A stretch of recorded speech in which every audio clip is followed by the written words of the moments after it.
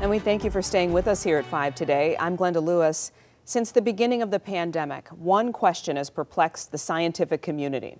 Why do some people get infected with COVID-19 and others don't? Well, here with more on this for Friday, Chief Health Editor Dr. Partha Nandi. Dr. Nandi, thank you for being with us. Has the research revealed any answers, or is this still a mystery?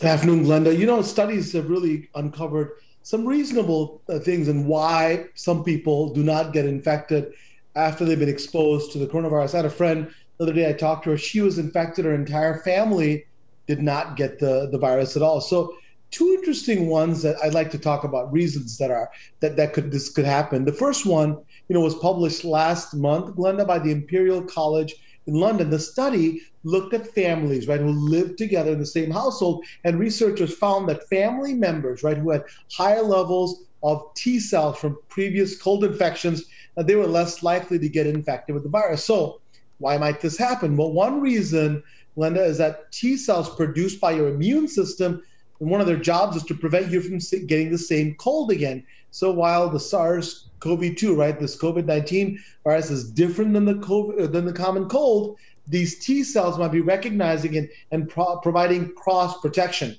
The other research I'd like to mention analyzes how genetics, they play a role. A group of researchers, again from the Imperial College, looked at genes called human leukocyte antigen, or HLA for short, and they found out that these genes could determine how a person responds to the coronavirus. Most likely because the HLA controls a person's immune response. Interestingly, the researchers found that people who had a specific gene that was called HLA DRB11302, that's the name for it, were a lot more likely to develop an infection with symptoms. So really, really fascinating stuff. So what about the role of vaccines, Doc? They still playing a role, or? 100%. Okay. Our vaccines are definitely helping people avoid infection. Now, Omicron, right, has certainly impacted our vaccines.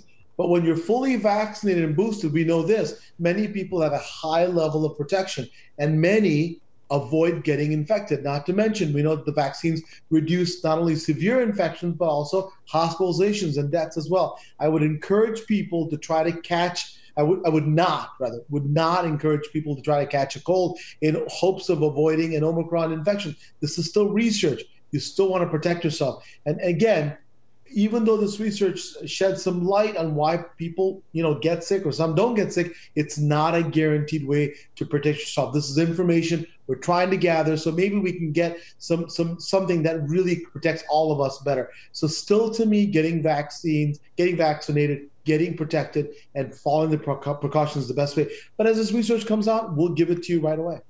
All right, Dr. Nandi, thank you for joining us this afternoon. We appreciate it. Thank you. Have a good weekend. You too. And don't forget to watch an all-new episode of the Dr. Nandi Show. This week, Dr. Nandi's talking about technology and how it affects our lives. You can watch this Saturday, 1 p.m. right here on 7.